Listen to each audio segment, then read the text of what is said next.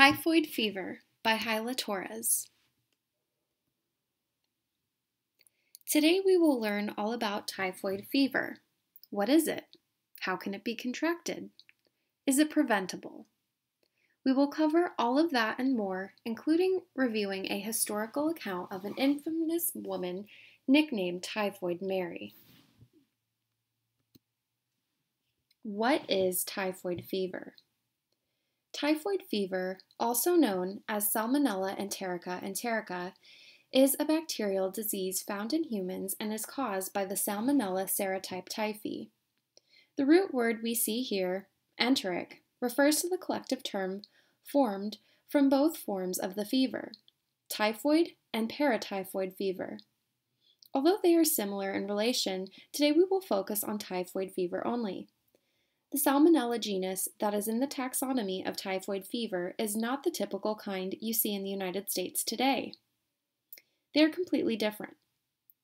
The Centers for Disease Control and Prevention, also known as the CDC, have estimated that there is between 11 to 21 million cases of typhoid fever annually. There is a large gap due to the nature of cases going unreported. About 1% of this 21 million will die as a result of the disease. As for the scientific classification and taxonomy of typhoid fever, we see the domain as bacteria, the phylum as proteobacteria, our class is gamma proteobacteria, the order Enterobacteriales, the family Enterobacteriae, the genus Salmonella, species S. enterica as mentioned, and subspecies which was also mentioned as S. e. enterica. In order to fully understand the disease, it's vital to know its structure. This helps scientists know how to create vaccines and other ways of preventing it from spreading through a population.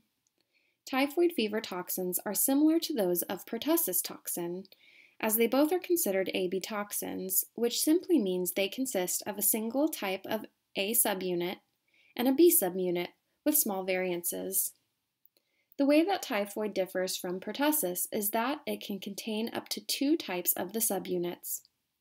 Visually, the structure displays with a pyramid shape and adheres to the surface glycans.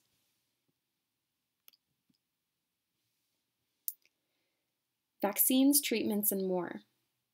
Carl Joseph Eberth, who's pictured on the right, was named the first to discover bacillus to cause typhoid fever in the year 1880. Relatively speaking, this was not that long ago.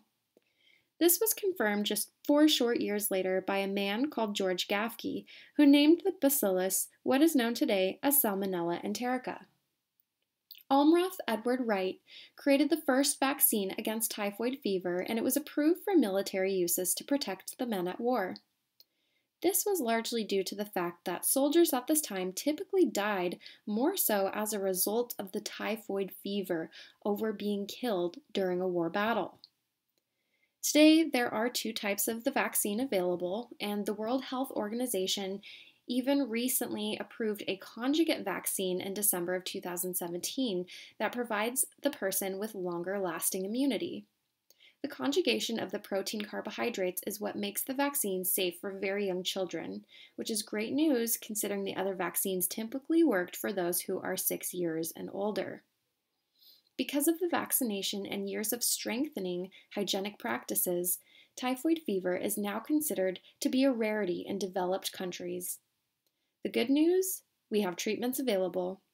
The bad news, antibiotic resistance is alive and well, no pun intended. New antibiotics have been developed since then, but seeing as though antibiotics that were once highly effective against typhoid fever are now no longer working makes researchers of new drugs skeptical that it will kick typhoid to the curb for good. Once treated, a person with typhoid fever can still be a carrier, which we'll talk more about later, and it can indeed infect others if they're not careful. Medical professionals can test an individual who has been treated in order to determine whether or not the bacteria is still present. transmission. Someone who is infected with typhoid fever may easily spread the disease when they use the restroom and do not wash their hands or wash their hands improperly. This is especially true if they work in food production. Thereafter, the bacteria can now spread in anything they touch, including food, drinks, and even other objects. Uncontaminated food washed with contaminated water also can put a person at risk.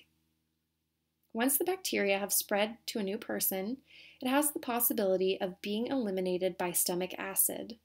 This is true for a healthy and strong adult, but those who are children or have weaker gastric acid cannot fight it off. In this case, if the bacteria prevails, it will find its way into the lymphatic system via penetration of the gastric epithelium, then to the bloodstream, and will begin to reproduce and soon cause blood poisoning. This causes a massive inflammatory response and will implode as mentioned, leaving a hole in the stomach lining. It is characterized by its symptoms of painful abdominal cramping, nausea, headaches, disruption of common bowel movements, including constipation and/or diarrhea.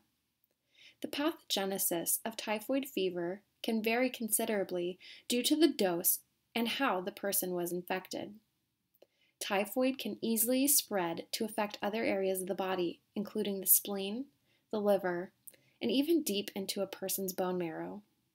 Re-entry can occur via the liver to the gallbladder via the bile ducts. Once here, it goes into a large intestine and is later excreted, which may further contaminate others who come in contact. If left untreated, fatal outcomes can occur if it continues to spread. It even has the possibility of causing meningitis, which can be deadly. In current years, typhoid fever is relatively uncommon in the United States due to current health regulations, and it's more common in other countries such as Asia, Africa, and even islander countries. This is largely due to sanitation systems. Studies have shown that an outbreak of typhoid fever in Cassis district in Africa, an area literally flooded with environmental concerns, proves high incidence rates of the disease. In the United States, we have centralized sewage, and most people follow practices such as washing hands, which helps eliminate the cases of the disease spreading. This is why it's more prevalent in other countries that may not have the same access to toilets, sewage, clean water, hand washing regulations, etc. Typhoid fever can only be spread person to person, as animals cannot have the disease or carry it. The CDC recommends that if you are traveling to another country and are concerned about the risk of getting typhoid fever, the first line of defense would be to get vaccinated with either the oral or injectable vaccine. Additionally, the traveling person can be sure to maintain proper hygienic practices and avoid consuming raw foods or bushmeat.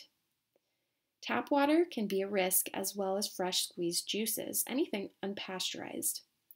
Opt for food that you are sure has been cooked thoroughly.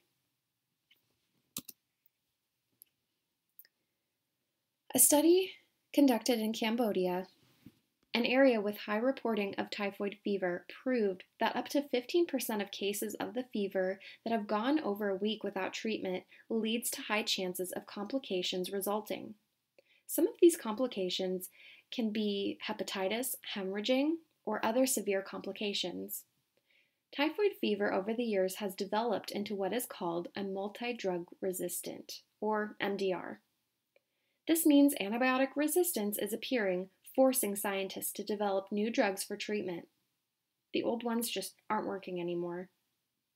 This particular study focuses on Cambodian children, and some of the vaccines are not regulated for use in children of all ages.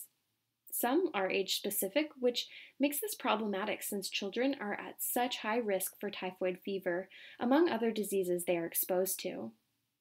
This particular study group also worked to differentiate if these children did indeed have typhoid fever compared to other possible diseases or complications, such as malaria. Part of the diagnosis involved invasive tests, including that of bone marrow testing.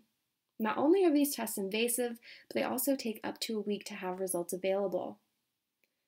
Other tests are available, but they lack in specificity for the disease. Cost effectiveness was also a major factor in the study, as this is a generally low-income based country. For the particular model conducted, it was hypothesized that kids aged anywhere from less than a year old up to 14 years old were eligible for this tree model in a group of nearly 1,000 children.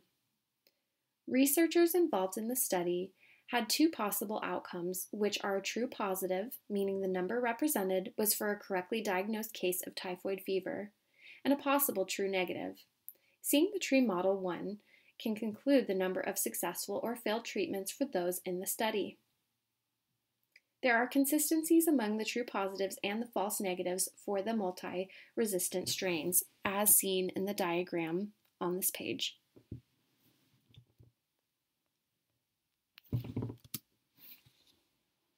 Typhoid Mary, and other famous historical stories of typhoid fever. There have been many historical accounts of mass death due to typhoid fever. It is believed by many historians that it could have killed off nearly a third of the population in early Athens. A colony in the East Coast, called Jamestown, may have been nearly eliminated due to the fatal endings of the fever. Even notes from the American Civil War show signs that soldiers did not all die from dysentery, but that typhoid fever was to blame for many of those deaths. Probably the most common of all historical accounts of the disease would be the account of Typhoid Mary. If you have ever heard of typhoid fever before, chances are you may have heard of the infamous Mary Mallon. Mary was known to be an Irish immigrant worker who came to the United States in the late 1800s. This timeline falls close to the time when Karl Liebermeister discovered the microorganism. Mary was lucky to have been set up with New York's most wealthy, especially considering the impoverished background she came from. A great opportunity for a stable job in a new country. A man named Charles Henry Warren hired Mary to be a cook in his estate in Oyster Bay. Again, this is a wealthy part of New York.